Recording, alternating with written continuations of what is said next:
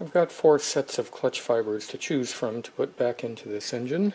This is the stock one, and then I have 3 sets of aftermarket fibers. That pretty red one, and then this 4th one is interesting because the material in the center is aluminum. It's very, very light.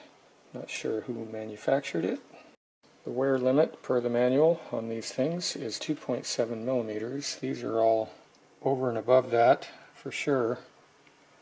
This one varies quite a bit, so I'm a little concerned about that. Here's the stock one sitting in the clutch housing. You can see why we upgrade these things. There's a lot of space here, isn't there? Here's one of the aftermarket ones. It has considerable more friction material.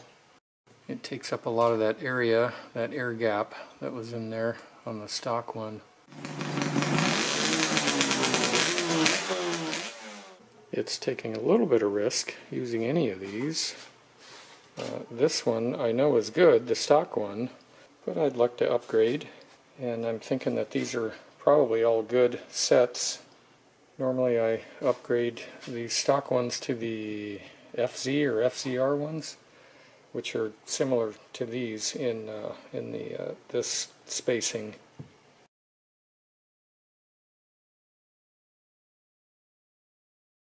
The new shift detent got here today.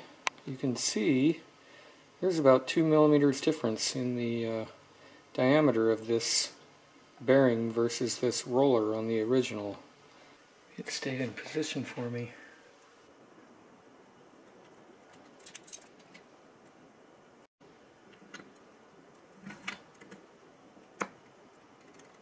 This clutch pancake bearing thing arrived yesterday.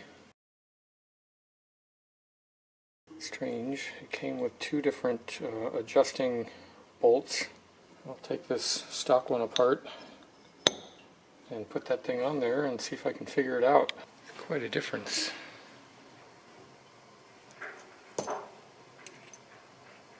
I did kind of a quick test assembly of this whole thing and adjusted it, and I ended up somewhere around there, so I think this thing will work.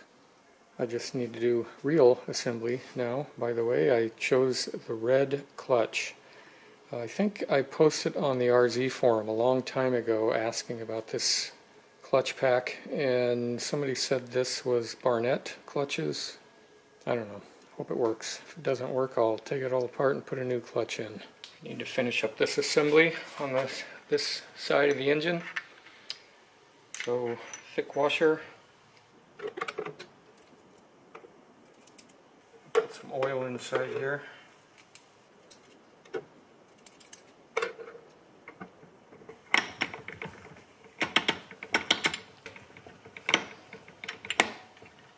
Another thick washer.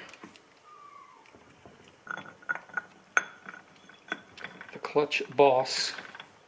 I've already put the push rod and the bearing inside here in that order.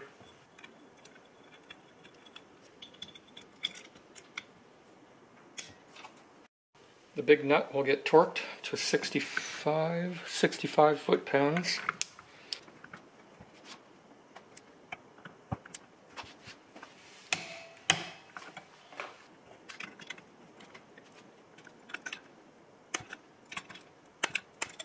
Locking tab is bent over. Over here we have the primary gear, the water pump gear, a conical washer, a big nut. This big nut will get torqued to 47 foot-pounds. I always shove pennies into the gears. The copper is certainly a lot softer than that hardened steel. Whoops, I think I need a different socket. Try that again.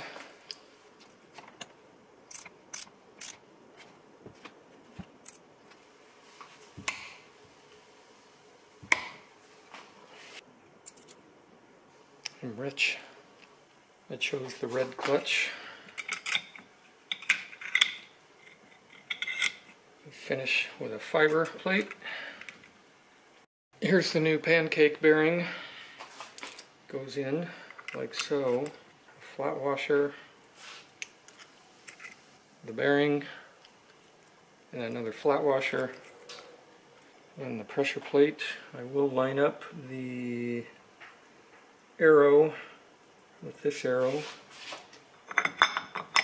like so.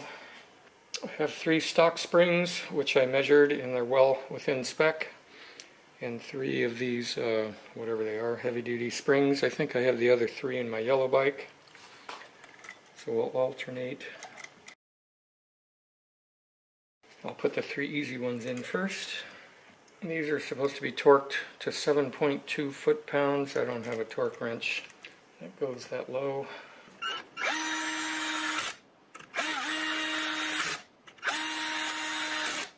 Put the pennies back in the gears over here so I can tighten these with my calibrated hand and wrist.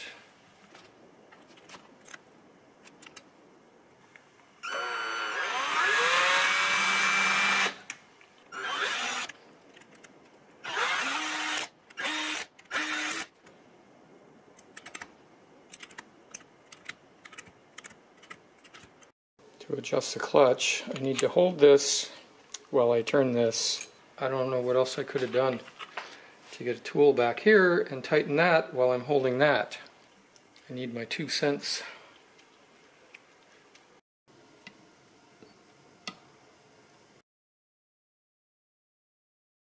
Here's that pesky engine I need to take the stator and flywheel off of. I have to figure out what's easier, run about 80 feet of airline out here so I can get that thing off on this side, or pick this engine up, put it on a dolly, and roll it over to the garage. Here's my toolbox for this little project. What do you think the chances are that I have everything I need in there to remove the stator and flywheel off of this engine? I did choose to bring the air hose out here because I'm getting much too old to lift these engines up and down. Step 1 is done, removing that cover.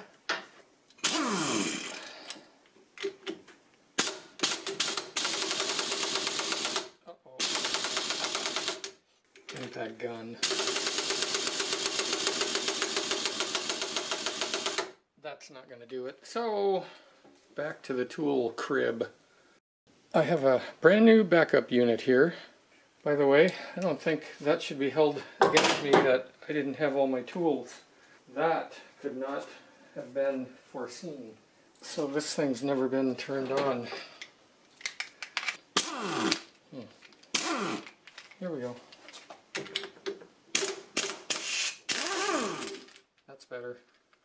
The nut and the lock washer are out without having to retrieve any new tools. Is this reverse threads? Yes.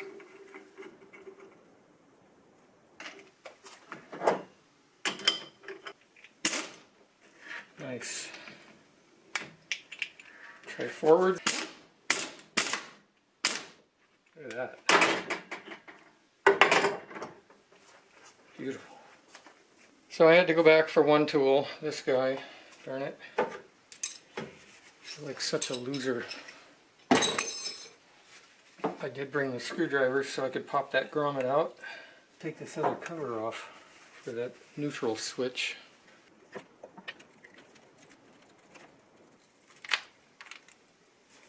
Got it. All done. That engine is back in its resting spot for who knows how long. I think it's time to retire this one. I think I've probably had it for 15 or 20 years. I believe it's dead. Or I could do something stupid and take the back of it off and see if I can make it work better. I don't know how long I can stay out here today. It's almost 100 degrees outside and a little bit of a short heat wave, it seems. Stator installation. I was able to shove this grommet through, kind of pulling on this side without any tools. Here's a brand new Woodruff key. It's interesting that they put a little tick mark in here, I think, to keep it secured in there. Oh, I cleaned this shaft off Per the Yamaha manual, they say to clean this off with, can't remember what they said, I used acetone. Glue Loctite on the screws. This might be the very reason that I ground down a 10mm socket some time ago, because it's really hard to get in here with a full socket. But with this ground down one, I can get right in there. Tighten these to 7.2 foot-pounds. I always hate putting these flywheels on. There must be a trick to this. The flywheel needs to slide right over that key.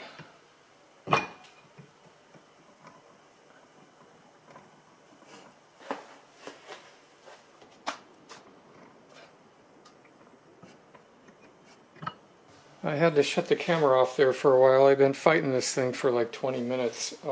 I've had it on twice, but I never really know if that keyway is lined up properly.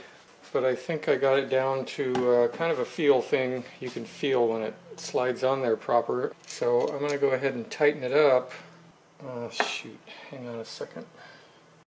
I put a mark on this scribe before the flywheel was on there to kind of get a depth setting for that key, because if I've shoved it in there I won't really know, but I can see that I'm lined up perfect, so I believe this thing is on proper. Got a thick flat washer, a lock washer, and blue Loctite,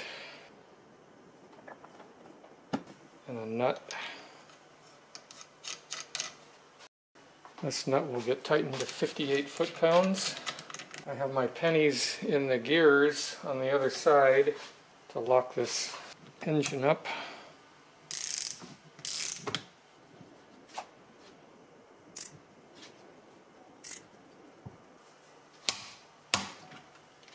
The neutral switch wire has a little rubber grommet on it here. Goes in that little slot thing. This guy has a special little spot.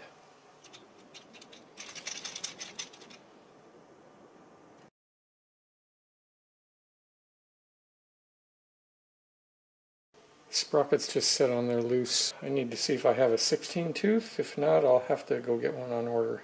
That 17 will come off. I'm going to call it quits for today.